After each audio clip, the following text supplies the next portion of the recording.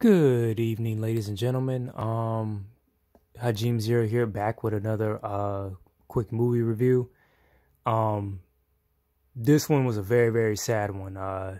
You know, the good thing is that, well, not really good thing, but the thing is, I really didn't cry, but I really felt bad because it reminded me of another film, which had Keanu Reeves in it, Hardball, mainly in one scene from both of these movies in particular. So this is GOOK, and it's done by Justin Cho. I think that's his name. David So from his YouTube channel, and Just Kidding News, and his vlogs and all that, and Simone Baker, who plays I think her name is Amila in the film. I could be wrong. Good thing I remember those names off the top of my head. And also Justin Cho, he's been around in film. He was in the Twilight movies. He was the Korean kid in the group, and he's had a few guest spots on TV, and also a television show. I remember I think the first thing I seen him in was Just Jordan on Nickelodeon, when those shows that were, those black somewhat shows, but they casted other minority characters, and it was very progressive, and it's pretty dope. I really liked that show. I was pretty disappointed when it did get canceled, but this is a movie that takes place around 1992 in LA, right around the whole Rodney King, riots, and the three main protagonists are pretty much the main actors I just talked about. There are other characters in this as well. No, the actor that portrayed Keith, which is Kamilla's brother, did a good job, and the sister that was in it also did a good job, and the gentleman that played Mr. Kim, which is, I believe, Justin's father, had did a good job as well. But this film, the cool thing, what I liked about it, is an independent film that the creator had both sides, of what he knew, and also what he also knew, or getting the knowledge on making films, professionally. And he wrote and produced this as well as starred in it. And him and David So, who portrayed his brother in the film, he even looked into what he wanted in his background, and what he wanted to be. I think he said he wanted to be an R&B singer, the actual David So, and that he wrote that in the film. And it's funny because it is a good plot point in the film as well. I thought it was a write-off when I read about it on the trivia. But the two characters, they own a family business left behind by the father. They didn't really say, I don't think they said much about the mother, but of course they immigrated from Korea. I think the characters did. I know behind the scenes, I think David So was born in Korea, and they immigrated, here. And what I will say, David So, I really hope he does more films, because he did a very good dramatic one here. But I think at the time this movie came out, I think he said he really didn't want to. It's just something he did, and he tried, and he did a very good job. But the funny thing is that it was very good chemistry between both of them. I saw a funny video between him and Justin. You can definitely tell. It was funny when I heard about this movie too, because I think I saw a video of them arguing about something at a restaurant, and I'm thinking of the image right now. I think it was when he was doing his car vlogs or something like that, but he sometimes took the camera in with him, and then him and Justin were having a conversation, and then it got passionate and heated. I don't know what triggered it, but Justin had just got pissed, and then he eventually just told David, dude, just take me home. And he said the most awkward, silent, car ride in the camera, and like Justin's just looking forward, all pissed and shit. It was funny to me, but it's just stuff like that. You can really tell they had a good sibling brotherly dynamic. They can argue like that, but I don't know how too serious it was. But like I said, that was before they had did the movie and everything, so it wasn't after. It would have been different. They would have it would have been all over social media and all that. But I'm thinking about that video now, that because David So's a funny dude, and just the whole scenario was funny when he edited. He put on there the most awkward ride home.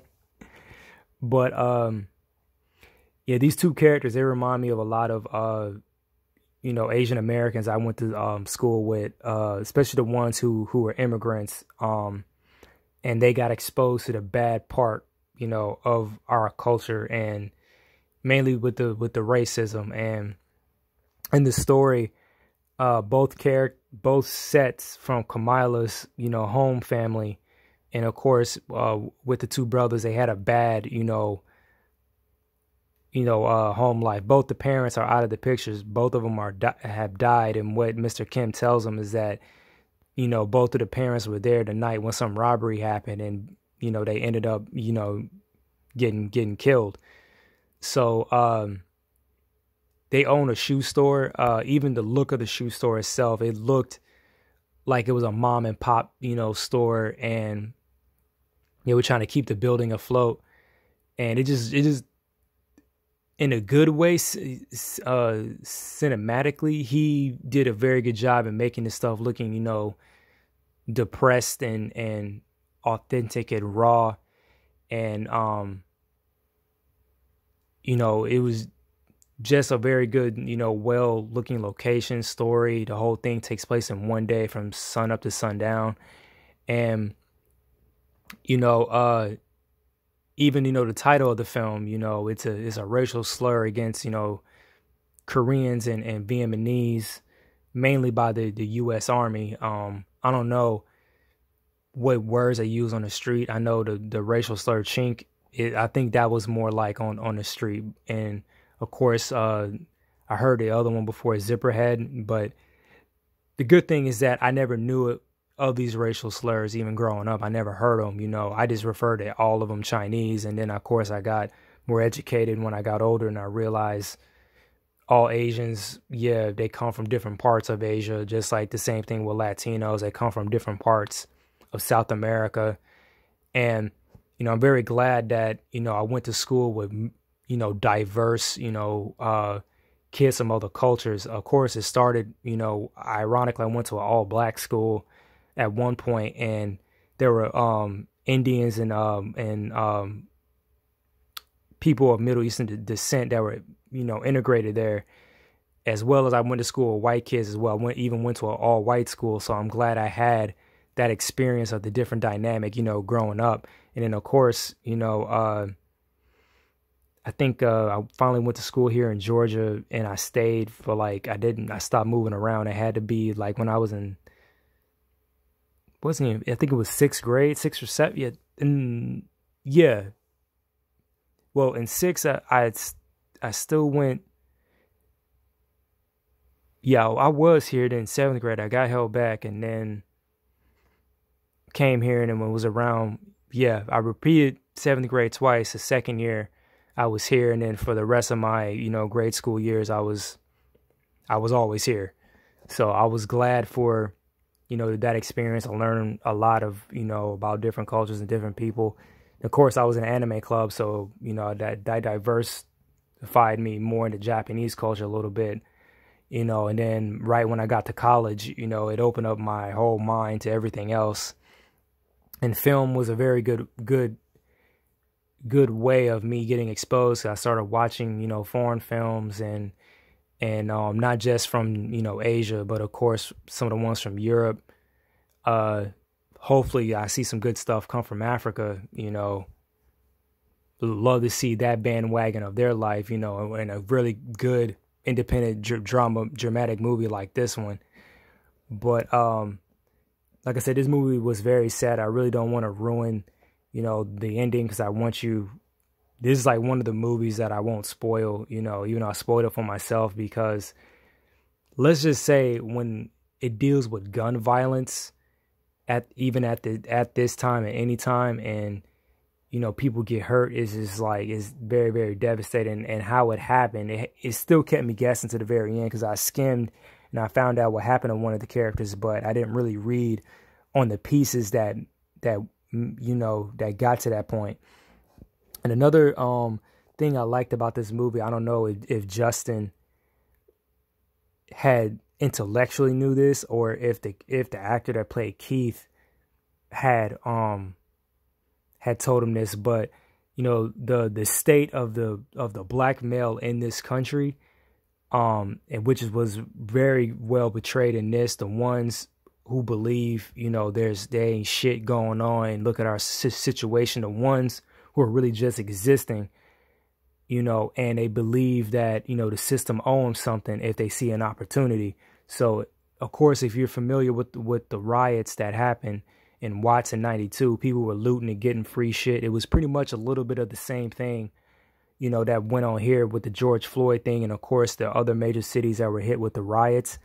And of course, Dr. King said, the riots happen of the voice of the unheard, but at the same time, some of the ones are doing it to justify, something technically that didn't happen to them, or just justified in general. Pretty much two wrongs, doing two wrongs and believing, making it right. And ironic, on the Boondocks, it was a joke that Ed Wuncler had said, we just keep doing the wrong thing until it comes out right.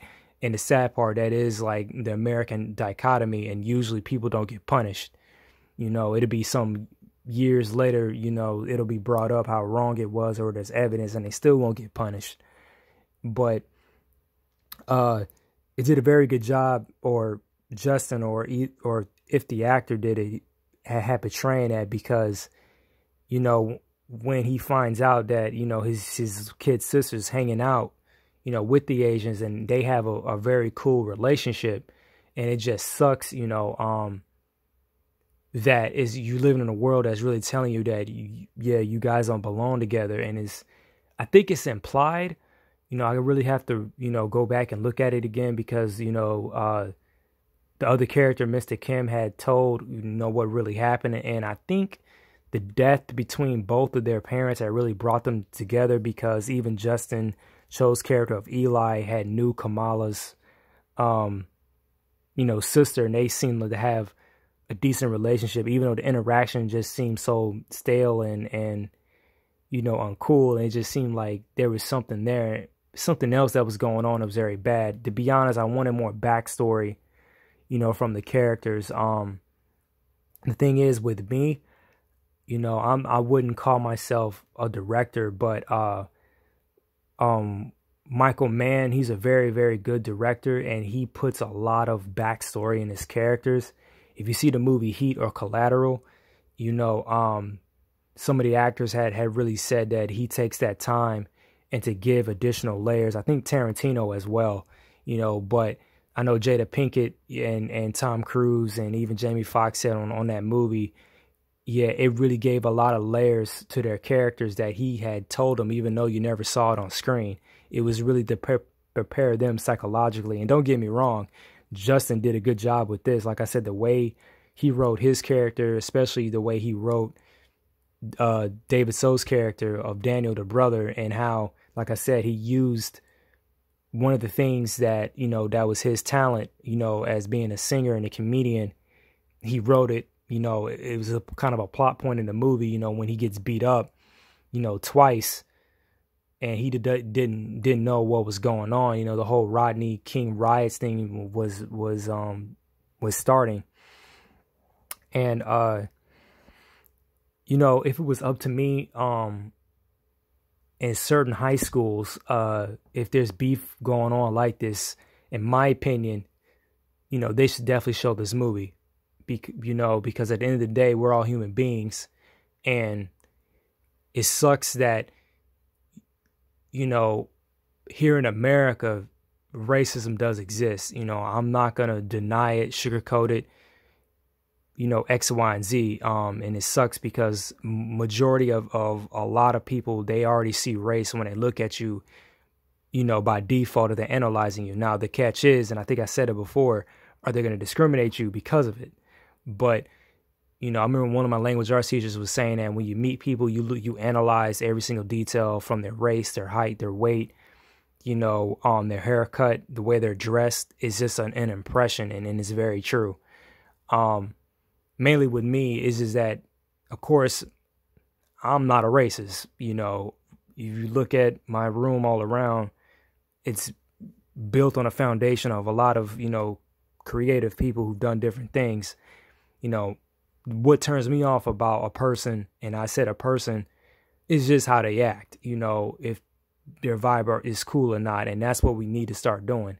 But it sucks because racism is sold in this country. I wouldn't even say good or bad racism, is just that it's sold, to a point where you understand both sides of the perspective, but at the same time, yeah, you can still pinpoint when something is legitimately like racist and fucked up.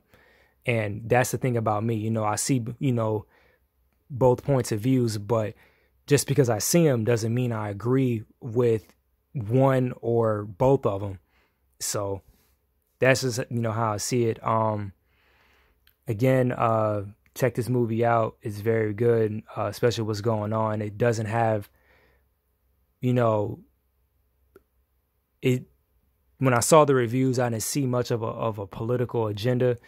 It'd be funny if I did see one, with a right winger. I know that David So, he said he did get some heat, the way that, the Latino guy was being portrayed or something like that, or someone tried it. And he said it was bullshit because he knew that dude, personally. And I think it was something of a they try to put on him a racist, etiquette or something like that.